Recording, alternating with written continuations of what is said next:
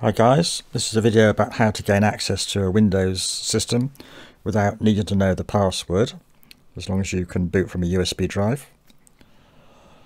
Basically it automates the well-known UtilMan hack so that you can just use an XML file to boot.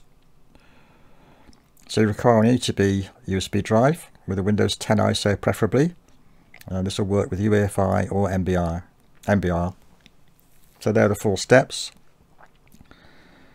You run the XML file, boot to Windows, this creates a new account. So here's the first step. Plug in your USB drive, Easy2Boot USB drive. This should have a Windows 10 ISO on it. And you can UEFI boot or you can MBR boot. Find the Windows folder where your ISO is, in the Windows 10 folder. And choose the XML file, Windows 10 XML file, ISO file rather, anyone will do. And then select the boot Windows from ISO option. And here are the XML files. You may have wondered what these were, so load UtilMan hack Windows is the one that we want.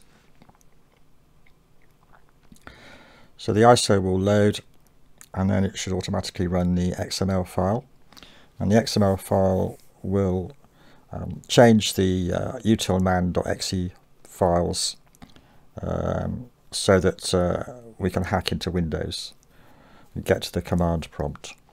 So if you're happy to do this, just press enter and it'll change the 3 main files, UtilMan, sethc and magnify.exe.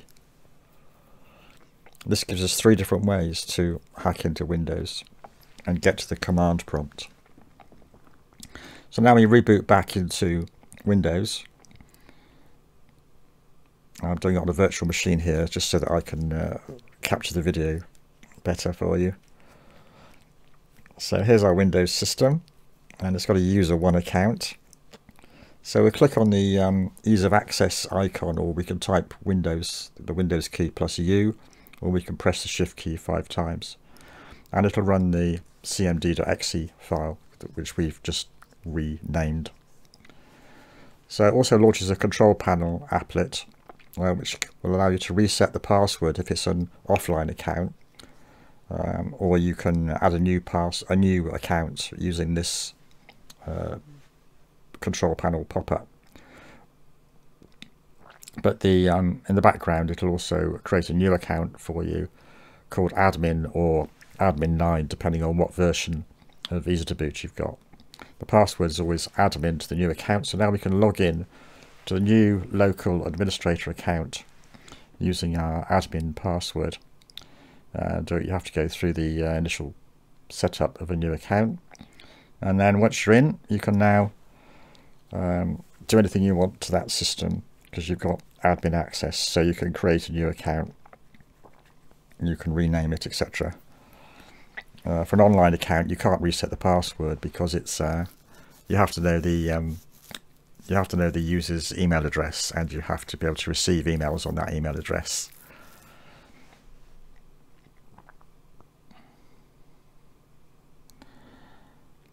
So now we just reboot back to the login menu again, and we just need to undo the changes we've made once we're happy, so we can get rid of the admin 9 account. So we just type 3. So we typed 2 before to create the admin account. Now we type 3 to delete the admin account. And this will automatically try to patch the exe files, etc. But this is protected by Windows Defender, so it won't let us do some of them. So in this case we need to boot back to our ISO again, our Windows ISO. So stick on our USB Easy2Boot drive, and again we go through the selection process. So we just boot to the Easy2Boot, select our ISO again, and this time we choose the unhack XML file once we get to the Windows 10 ISO. And there we are, unhack Windows. So this will run WinPE, and it'll automatically run a command file to rename the exe files back again to their proper names. And also we can delete the all the files from the admin account if you want to.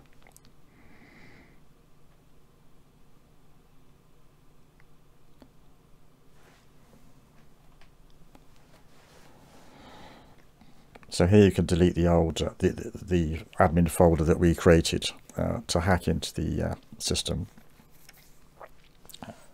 It's up to you whether you want to leave the files in there or not. If you delete it, obviously it makes the system clean, so that no one would know that you were there.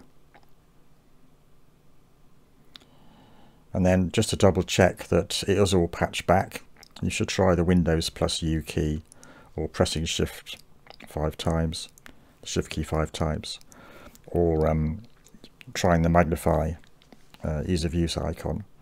They should all work as expected and should not run cmd.exe.